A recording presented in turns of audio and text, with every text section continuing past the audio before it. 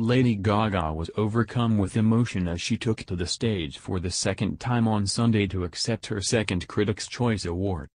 The singer and actress tied with Glenn Close to take home the Best Actress award for A Star Is Born. Close, who won the award for her role in The Wife, made her speech and stayed on stage while Gaga's name was read as the joint winner. Gaga, who lost out in the category at the Golden Globes earlier this month, burst into tears as soon as her name was announced and gave tearful speech dedicating her award to all people who have suffered from alcoholism or addiction. "My mother and Glenn are good friends. I'm so very happy you won this evening," Gaga began. "I am so honored by this. I went to places in my mind and my heart that I did not know existed." Gaga thanked her fiancé Christian Carino, as she continued, "Thank you Christian, my love. Bradley, you are a magical filmmaker. And you are just as magical of a human being. I have never had an experience with a director or an actor like I had with you. You seamlessly were both the love of my life and a man behind the camera." As the music started playing to tell her she'd gone beyond her allotted time, Gaga quipped, "It's okay, I can still do this with a piano background." In her speech, Close, 71, said, "I am so thrilled at The world pits us against each other in this profession. And I know, from the other women in this category, we celebrate each other and we are proud to be in this room together." It was the second tie of the evening with Amy Adams, Sharp Objects, and Patricia Arquette, Escape at Dannemora, both scooping Best Actress and Best Movie Made for TV or Limited Series. Gaga earlier scooped the Critics' Choice Award for Best Song for her track Shallow from the A Star Is Born soundtrack. The singer, who also stars in Bradley Cooper-directed movie, beat out competition from the likes of Kendrick Lamar's All the Stars for Black Panther and The Place Where Lost Things Go, for Mary Poppins Returns. "This means the world to us. I'll never forget playing it for Bradley for the first time and seeing his face light up and then singing it live for him, take after take. I was mesmerized," Gaga, 32, gushed on stage. "This song is a conversation between men and women, asking each other questions about life and the shallowness of the modern era. I'm so happy it resonated for you."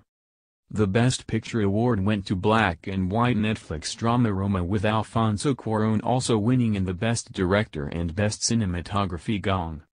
Roma also won Best Foreign Language Film. Accepting the Best Picture award, Cuarón gestured to the cast and producers behind him and said, "This bunch of Mexicans are not as bad as sometimes they are portrayed." He also thanked Netflix for bringing this film to the people in the mainstream. Best Actor went to Christian Bale for Vice, his second win of the evening after nabbing the Best Actor in a Comedy award. "I've always admired people who are willing to make a fool of themselves, and that's what I think acting is all about. Embracing humiliation, that's what it's all about. I've enjoyed it so much. When you can only do one thing in your life, it's great to be recognized for it," he told the audience. Hosted by Taye Diggs and presented by the Broadcast Film Critics Association and the Broadcast Television Journalists Association, the awards aired Sunday evening from Santa Monica, Los Angeles. At the beginning of the evening, rising star Elsie Fisher went home with the award for Best Young Actor/Actress for her role in 8th Grade.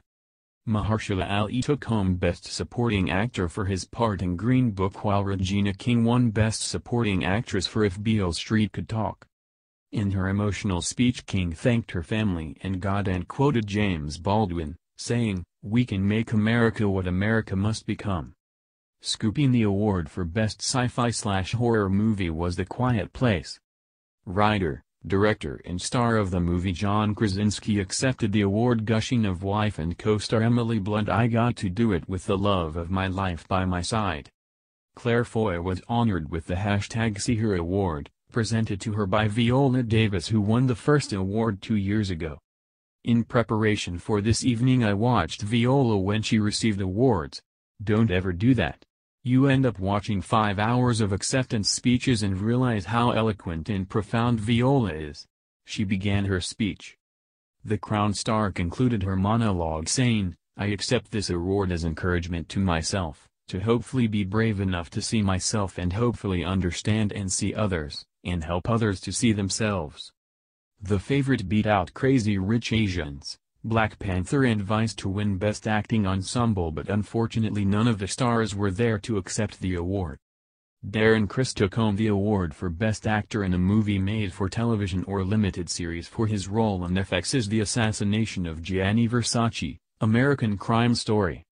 In the Best Actress category, critics couldn't decide on one winner, so declared a tie between Amy Adams for Sharp Objects and Patricia Arquette for Escape at Dannemora.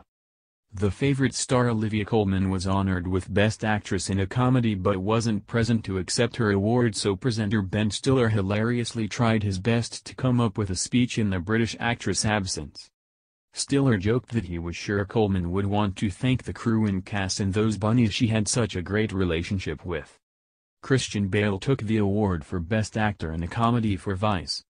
When on stage he joked, "I guess we've been put in a comedy, haven't we? It's really a tragedy." For Best Comedy, Crazy Rich Asians beat out strong competition from Deadpool 2, The Favorite, Game Night, Sorry to Bother You and The Death of Stalin.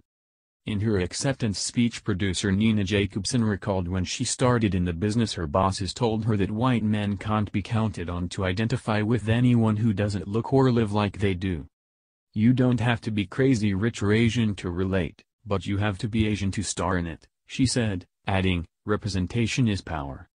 Chuck Lorre, who was honored with this year's Creative Achievement winner, said in his speech, "For the last 25 years, with few exceptions, you have consistently chided and castigated me, and pointed out where my instincts are wrong. I guess this means you give up." Bill Hader was awarded Best Actor in a Comedy Series for Barry, while Rachel Brosnahan took the Best Actress award for series The Marvelous Mrs. Maisel. Brosnahan said in her acceptance speech, "I want to continue to thank Amy Sherman Palladino and Dan Palladino. I will be thanking you guys for as long as I live." Next up was Best Director, which went to Alfonso Cuarón for Roma, beating Damien Chazelle for First Man, Bradley Cooper for A Star is Born, Peter Farrelly for Green Book, Yorgos Lanthimos for The Favorite, Spike Lee for Black Klansman and Adam McKay for Vice. Alfonso quipped on stage, "I have to be brief because actors are coming after me. They may need more time." Fresh from her Golden Globes win, Sandra Oh won Best Actress in a Drama Series for her role in BBC America's Killing Eve. Best Actor in a Drama Series went to Matthew Rhys for FX's The Americans. He was not present to accept the award. The Assassination of Gianni Versace, American Crime Story won Best Limited Series.